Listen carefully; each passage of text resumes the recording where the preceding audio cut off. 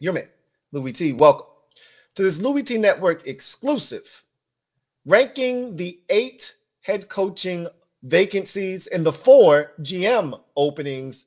Now, let's talk about these 8 job openings. And here's what I assess. Here's what I look at, right? When I'm thinking about a job opening, if I'm a GM, I'm taking into consideration everything from the roster, the cap space, the draft capital, ownership, how stable is the franchise. These are all things that matter to me.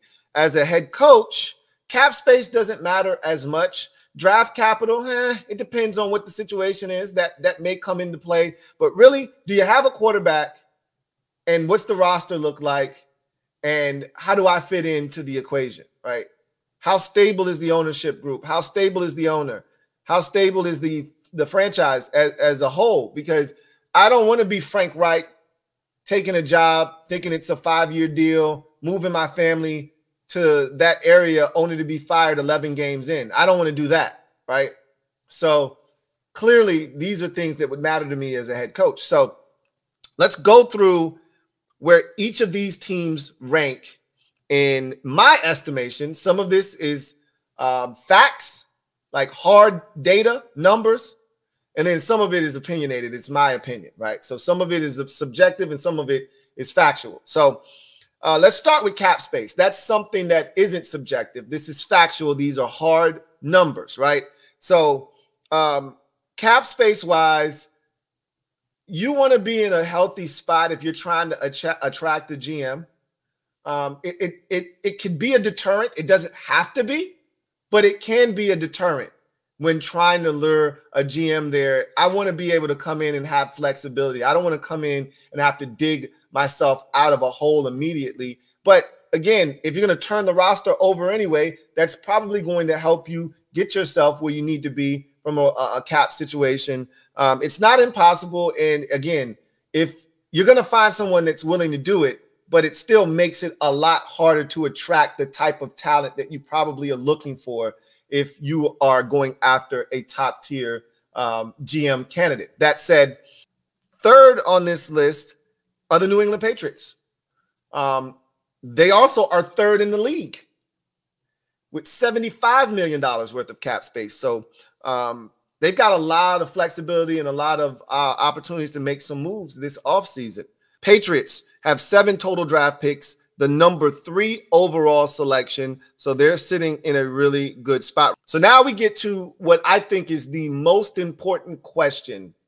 If you are a prospective GM or head coach, I think this is the category that if you're a head coach, this is the one you're looking at the most. Because if you don't have this, then I better have resources to get this, or I'm not going to be successful, right? And it's quarterback. Do you have a quarterback? Patriots don't have a quarterback. And then my last category that I took into consideration when making up my list of these openings and where they rank, organizational stability / owner, right? So how stable is your organization and how is your owner perceived around league circles?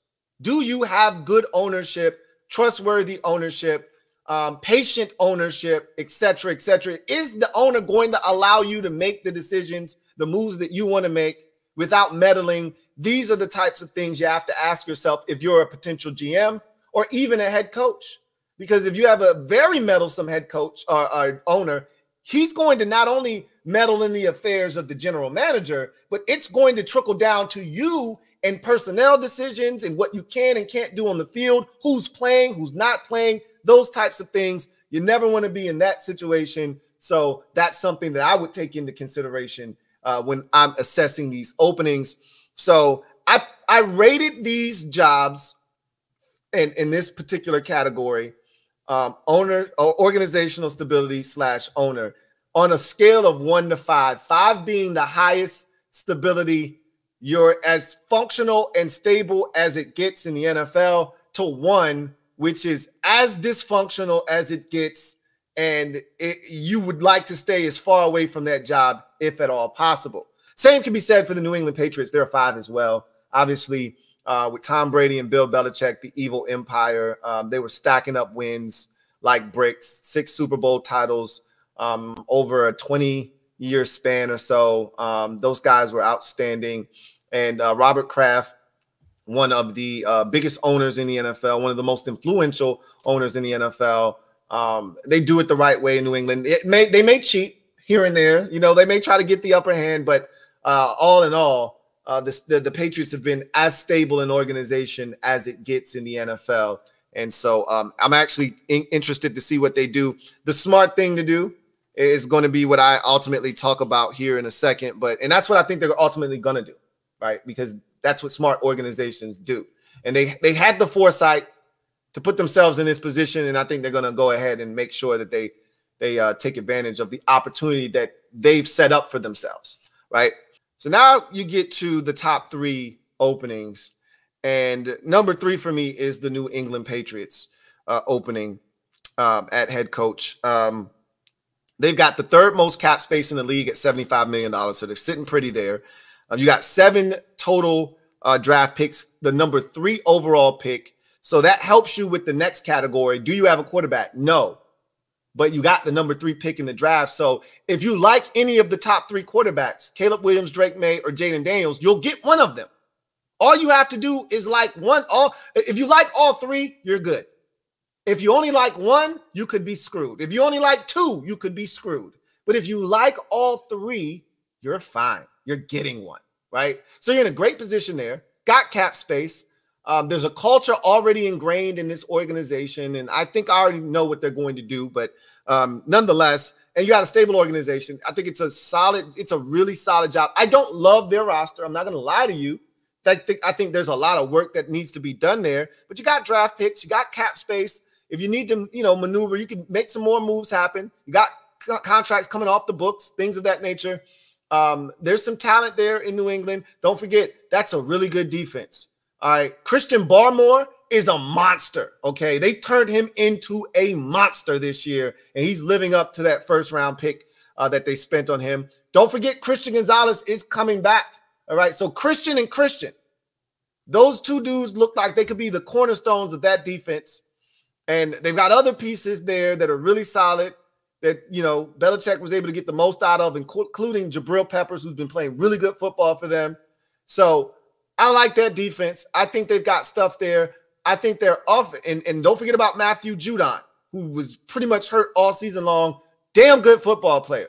Hell of a pass rusher. They got stuff in New England defensively. Offensively, But that's why you bring in this new coach who gives you a bit of direction as to what he's looking for to fill up his cupboard. Because I don't love the receiver position. I think you got some really talented tight ends. And if you keep those 2 there, Gesicki and Hunter Henry, you got something there, right? I like your running back position. I think you just need an infusion of speed. But I like Ramondre Stevenson. There was another back there. They had Zeke this year, and I think Zeke filled that role beautifully. I don't know if he'll be back next year, but if it's a reasonable price, I'd bring Zeke back and just get you a speed back, and I think you can win with that backfield, right? And now you just need a quarterback. And you probably can do a couple things on the offensive line, but that's not as bad of a job with all the cap space, with the draft capital, with the pieces that are already on the roster. If you have a vision for their offense, that's the key for me. You got a shot to turn that around very quickly, very quickly. I think it's the 3rd best job available this offseason. Now I'm going to take the liberty to take it a step further, and I'm going to give you who I think. This is not who I think is going to end up there. I'm telling you who I think is the best fit for these jobs, okay? Again, keep in mind, understand what I'm saying. I'm not telling you this is who I think the franchise is going to hire. This is who I think is the best hire for the job, okay? So you get to number 3, and it's the Patriots, and to me, this is a no-brainer. It's Gerard Mayo, right? He's already in the building.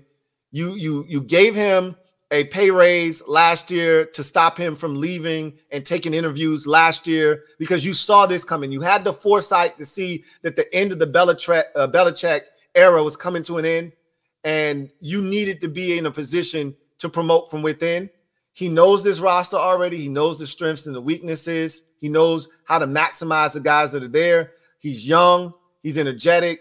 Those players react and respond to him. They saw him as a star 4 years ago, which is why they've been they've been putting him in this position. It was almost like an internship, and he's been prepping for this moment. They've been preparing him to take over as the head coach of the New England Patriots. All right. And he said, as soon as the season was over, I'm ready to be a head coach. He put the pressure on the Patriots. There was a quote from January, like 3rd or 4th, where he said, hey, I'm ready to be a head coach in the NFL. That he didn't say that out of nowhere. That didn't come out of thin air. That was a message that he used the media to convey to the Patriots. I'm not taking your little pay raise. I'm not taking your little pseudo position rank change or upgrade. I'm going to get me a job this year, bro. Either y'all give me the job or I'm going to find one. But I'm not going to just stay here waiting. They said, we hear you loud and clear.